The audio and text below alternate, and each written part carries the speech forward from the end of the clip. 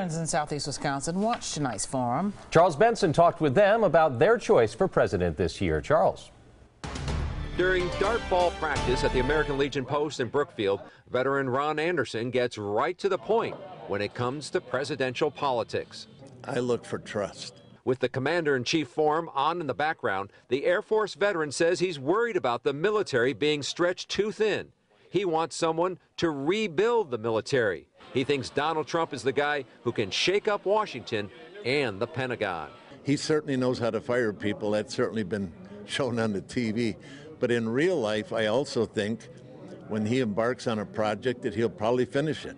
Veterans tend to lean Republican, and a new NBC News poll of veterans shows Donald Trump over Hillary Clinton 55 to 36%.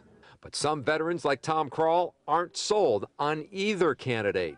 I would like to know in what direction they're going to take this country. Krall spent 5 years in the Army and spent time in Afghanistan. He's still looking for a presidential candidate. Right now, Trump just wants to build a giant wall from Mexico, and Hillary is just messing around with emails. Military and veterans issues expected to come up in the 3 presidential debates. In Brookfield, Charles Benson, today's TMJ4. And for all things politics, go to our website, tmj4.com/decision2016.